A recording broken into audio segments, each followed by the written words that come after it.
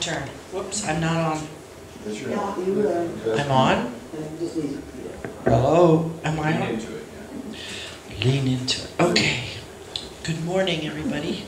Good morning. My name is Pam Wycliffe. I'm a member of the Board of Trustees of this congregation, and welcome to everybody here. The Unitarian Universalist Fellowship of Elkhart is a welcoming community, encouraging religious freedom, nourishing individual, spiritual, and ethical growth, celebrating diversity, and promoting a just and sustainable world. If you'd like to learn more about this fellowship, please look at our website at uufe.org and join us after the service for coffee hour and probably some cake, because we got some cake left over. For the listening enjoyment of all, we ask that at this time that you please turn off your cell phones and pagers, or at least put them to vibrate, yeah, buzz. Also, if you need any hearing support, please ask for help at the sound desk. And thank you all. Enjoy this morning.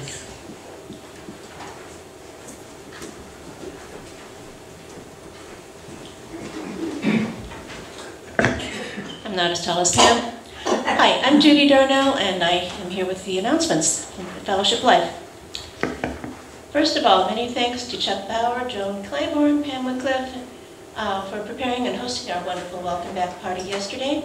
There were at least 65 in attendance, plus a dog. And we ate well, sang well, and visited with old friends, new friends, and visitors. Well done. Make a note on your calendar to submit all the news that you would like to share in the Focus newsletter. The deadline is Wednesday. So, UU Feasters will meet at 11:30 Wednesday, at May 25th at Trade Winds, 921 West McKinley in Mishawaka. RSVP to Mary Adams by tomorrow, and her information's in the church directory. If you are in need of extra support, the Care Committee is here to help in any way they can. Contact the members of Mary Adams, Steve Kripe, Karen Kripe, Mary Karen, Mike Fisher, Pet Cook, or call the church office and leave a brief message, and a committee member will return your call.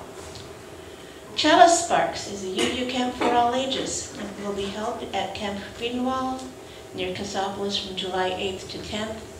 Regular camp activities will take place as well as UU worship. You may stay in their lodge or take advantage of their tent and RV camping spots. More information is available on Ivy Island, and there is one pamphlet left. It might be wise to just take down the email address or whatever and contact Michelle Richards that way. A couple of our younger congregants know that when they get bored, I will accompany them to the minister's office where there is a set of Legos and have fun building and talking. But there will be Sundays when I will be unavailable to be the Lego buddy. So I'm asking for a couple of people to become fellow Lego buddies. Please talk to me during coffee hour or email me this week, and my information is also in the directory. A couple of June events are coming up. The first is the Moral March on Washington, which is scheduled for June 15th. Bus transportation is available. So you can Google Moral March or the Poor People's Campaign for more information. But Mike has more information about some of that, I think, in the next focus. The second event, of course, is the UUA General Assembly, and registration is not yet closed. There's information about lodging and other matters at the UUA website. If you would like to attend the event in Portland, Oregon, an online option is also available. Other information about workshops and other events will be forthcoming. I believe we still need 2 delegates for the conference, and it's important because this way our voice is heard at GA and on matters that are importance to our denomination. The media sale in the Gathering Place ends today with a half-price sale. Be sure to check things out and to latch on whatever catches your eye before other shoppers do. Proceeds benefit UUFE. And thank you to those of you who have added to our food pantry supplies. A few things from each of a bunch of us makes a great difference in how we can help our neighbors in need. And, if you don't know, we have that little box out by the side of the road where people can stop by and get what they need when they need it. So we try to stock it 3 times a week. Last week's offering brought $122 to share with the Boys and Girls Club of Goshen. This week's collection will again be shared with them. Thank you very much.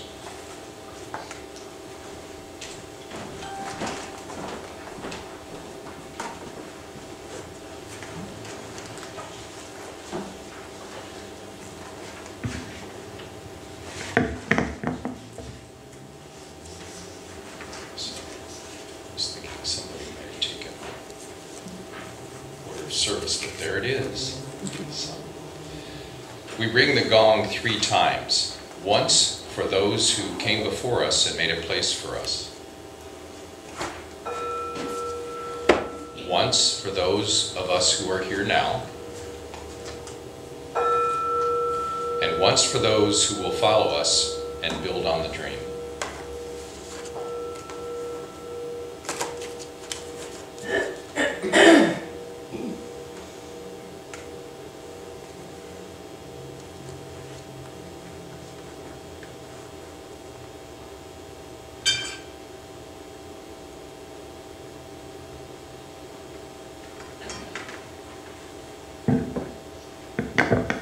Today's chalice lighting was adapted from the Upanishads, which is a sacred Hindu text, 1000 to 500 BC. We light this chalice to help us move from untruth to truth, to help us move from ignorance to wisdom, to help us move from animosity to love, and to help us move from bondage to freedom. We rededicate ourselves before this light to affirm and practice truth, wisdom, love, and freedom, today and in the days to come.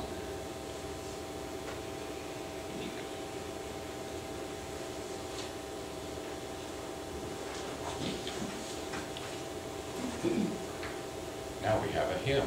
Oh, no, we have Unison Covenant. Sorry. Love is the spirit of this church, and service is its law, to dwell together in peace, to seek the truth in love, and to help one another. This is our covenant. Now we have it. Good guess. Yeah. Hymn number 203, Creatures of the Earth and Sky, verses 1 through 3.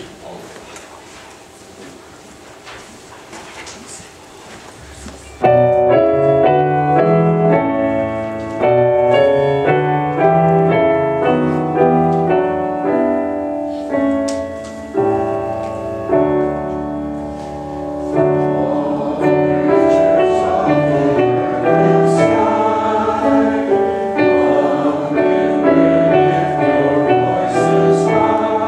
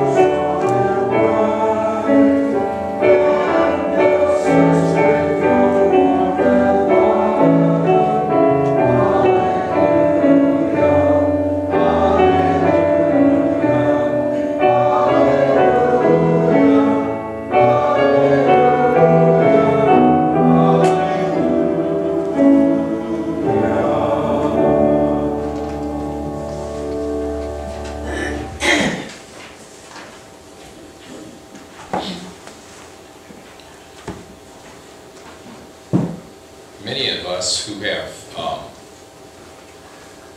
shared the Unitarian Universalist traditions for a long time remember that there is, in the living tradition we share, which draws from many sources, in the front of our hymnal, and it talks about various religions, various ways to gain our insights for living today. We're going to collect the the offering now. Joan and I are going to pass the offering plates, and then we'll discuss some more about the living tradition.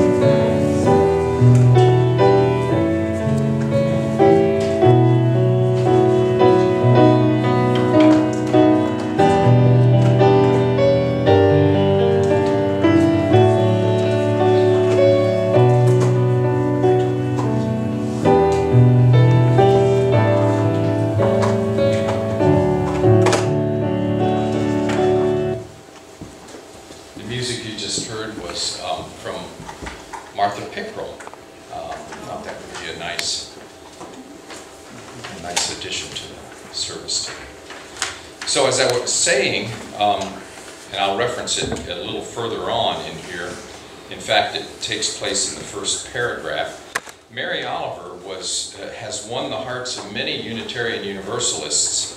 Her popularity among the UUs had gained her the esteemed and prestigious place of being the Ware Lecturer in 2006 at our General Assembly. This is where the reference I mentioned comes into play.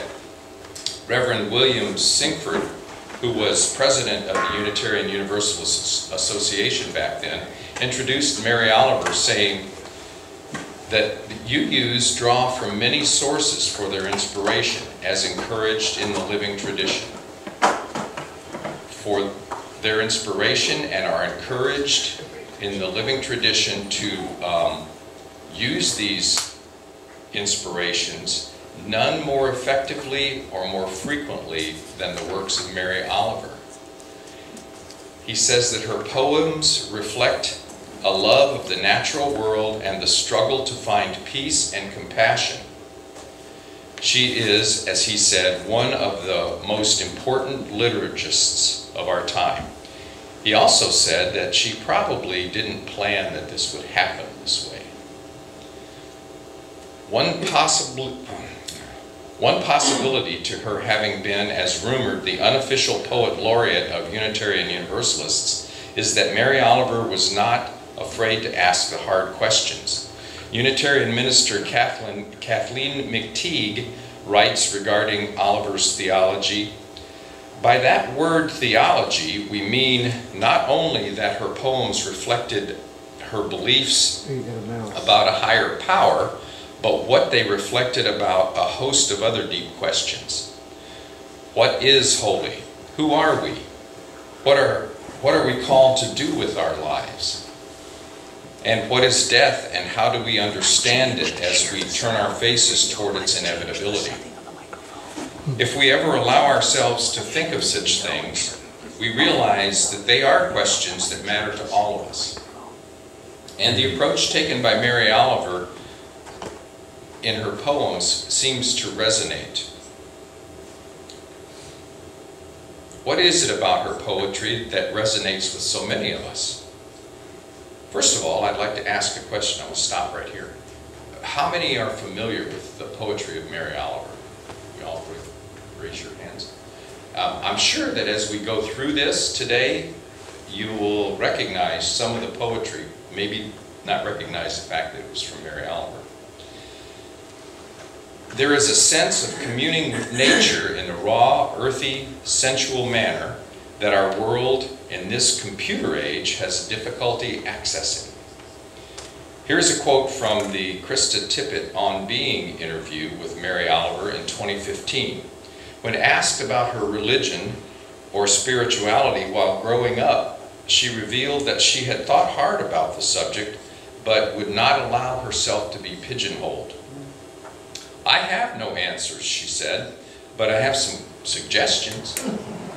I know that a life is much richer with a spiritual part to it. And I also think nothing is more interesting, so I cling to it.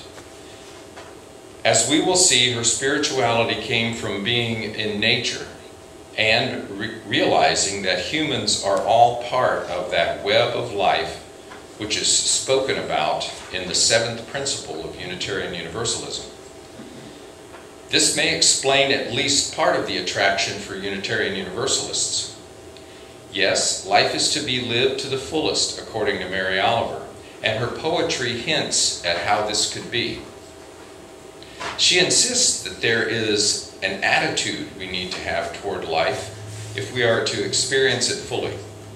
Consider one of the most famous poems, Wild Geese. How many of you have heard of Wild Geese? Oh, yes. Good. Wild Geese by Mary Oliver. You do not have to be good. You do not have to walk on your knees for 100 miles through the desert, repenting.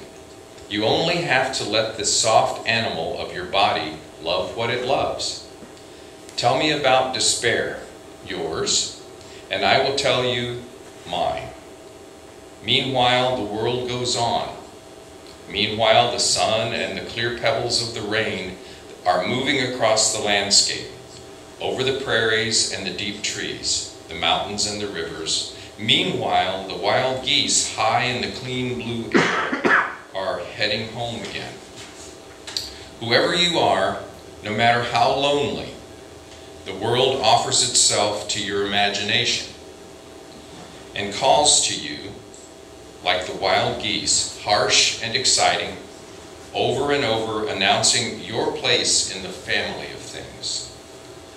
Phrases such as the world offers itself to your imagination and announcing your place in the family of things makes us feel welcome as unique members of this confusing and jumbled world. We do not need to perform some otherworldly ritual, such as walking on our knees for 100 miles through the desert repenting, as some religions must have us believe, to deserve our place. We only have to let the soft animal of our bodies love what they love. Thomas Mann, in his book God of Dirt, quotes this passage from her essays in Winter Hours. She says, "Now I think there is only one subject worth my attention, and that is the recognition of the spiritual side of the world, and within this recognition, the condition of my own spiritual state. I am not talking about having faith necessarily, one hopes to, but I mean by spirituality is not theology, but attitude." Thomas Mann then responds with, "The heart of natural spirituality is not what one thinks about God, but who one relates to in the natural world." Paying attention is a form of prayer for Mary Oliver within this natural world. She defines prayer from this perspective in her poem Praying.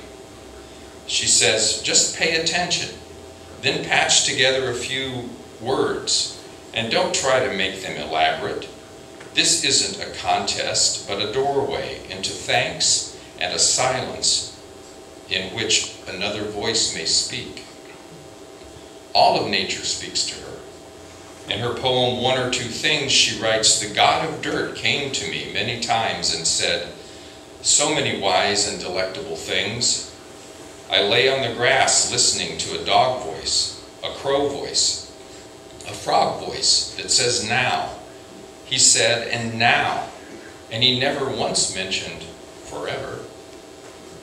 Thomas Mann in his text states that Mary Oliver is saying that we need to attend to what is now rather than pine for what is forever.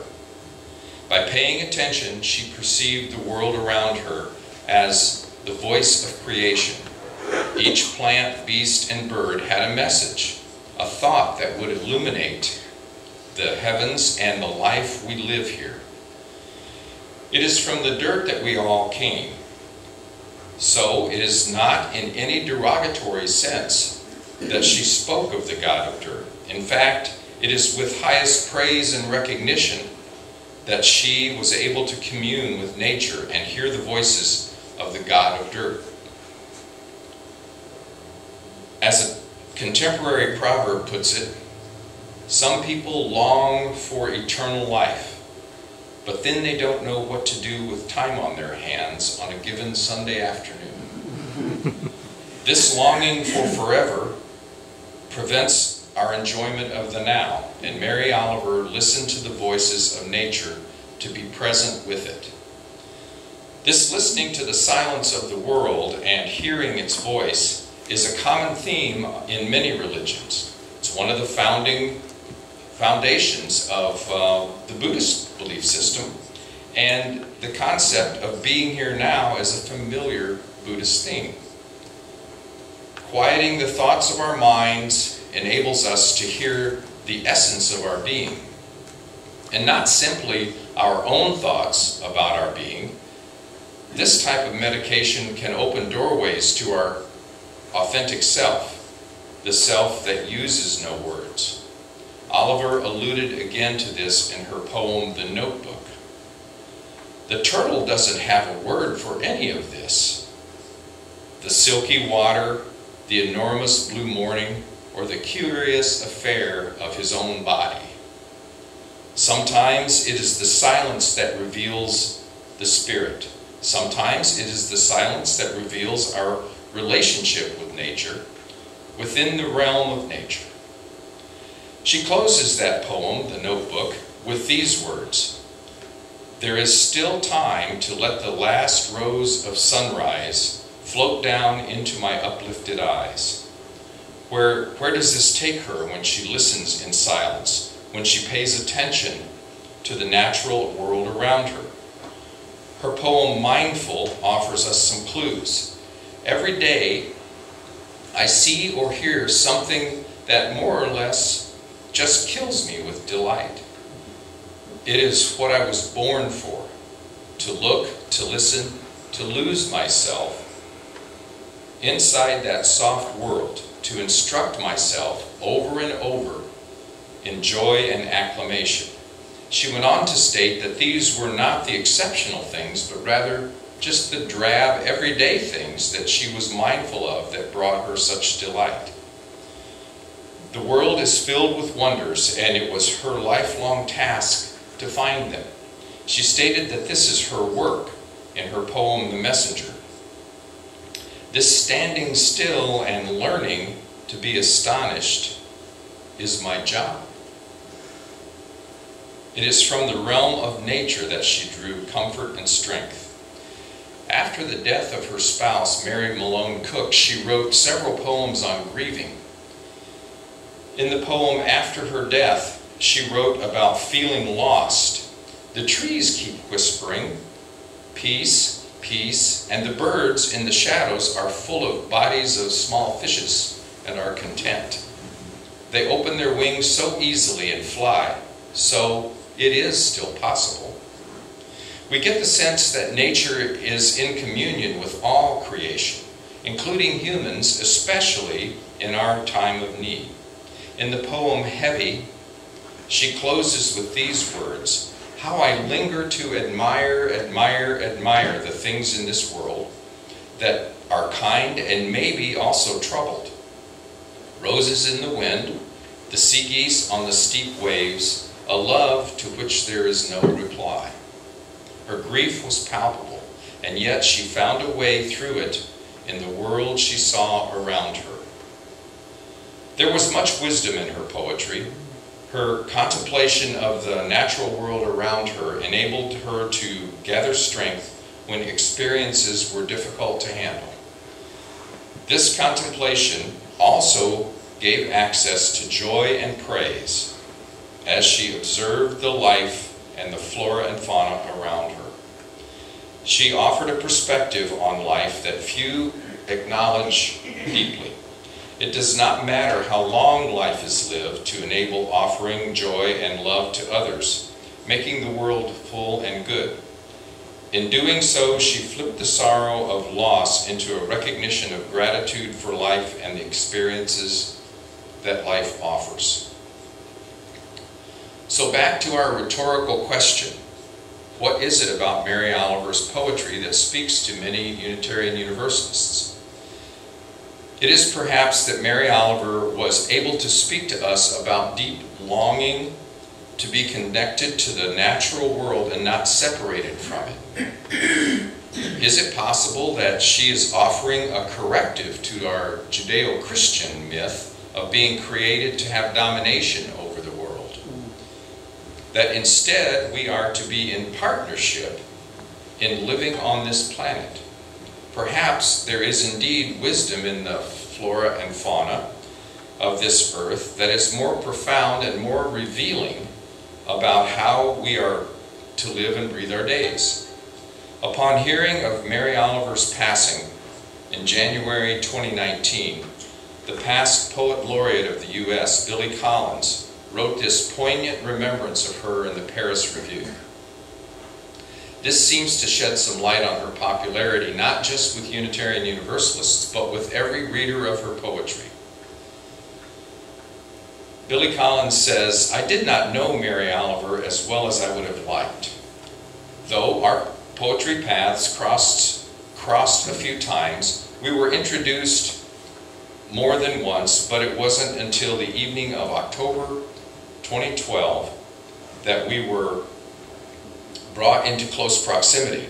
We were asked to read together at an immense performing arts center in Bethesda, Maryland. I was excited at the prospect of our two readerships convening in one place, but drama of a different sort was on the horizon. Hurricane Sandy was bearing down on coastal Maryland and due to strike later that night. The storm did not deter our readers. They all showed up, regardless. Our readings went well, each of us showing a natural respect for the other, and the poems themselves, though different in tone and intent, at moments seemed to speak to each other along parallel lines. The audience was generous and quick with applause.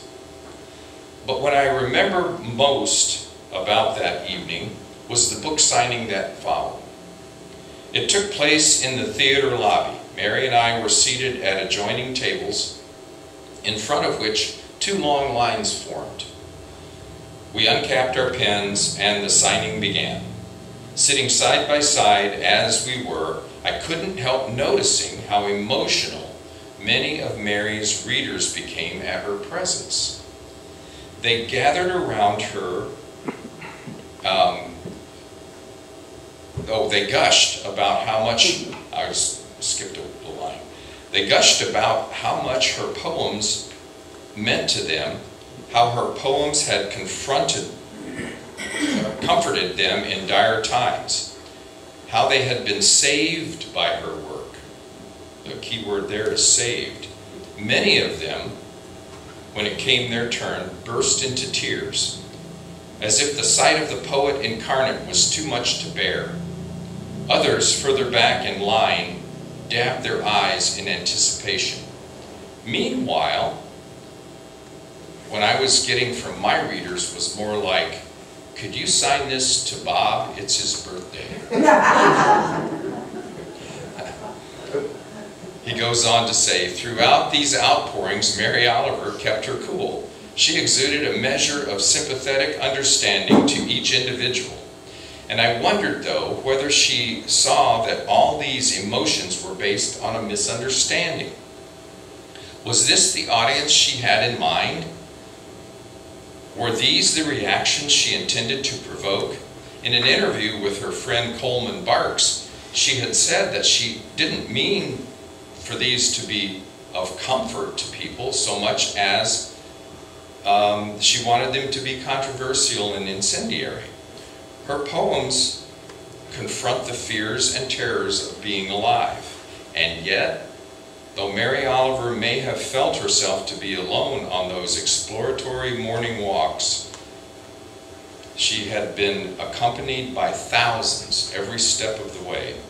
She managed, to paraphrase Wordsworth, to create the taste by which she was enjoyed. She had not merely fans, but true followers.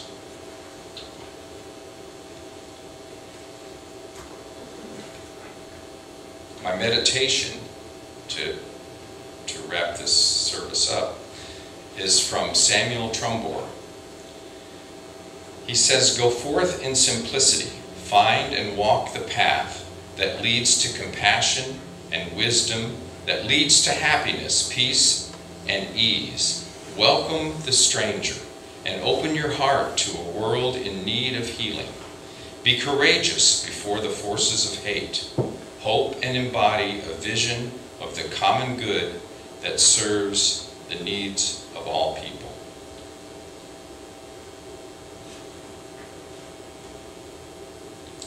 The benediction is by Mary Oliver. She says, "To live in this world, you must be able to do three things: to love what is mortal, to hold it against your bones, knowing your own life depends on it, and when the time comes, to let it go." Thank you. We're going to have a hymn now, though, for the earth forever turning.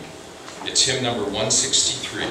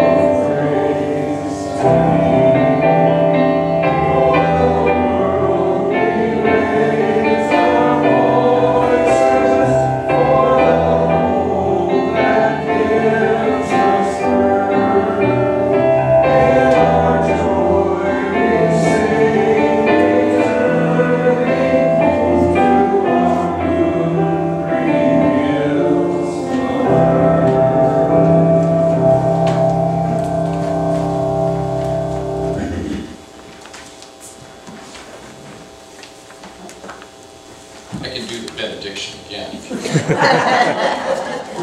I'm not used to getting up here and doing it all, so it's just one of those things. The benediction. The benediction from Mary Oliver was to live in this world, you must be able to do three things.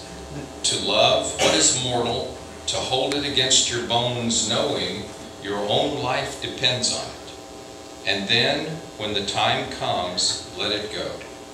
Let it go. There.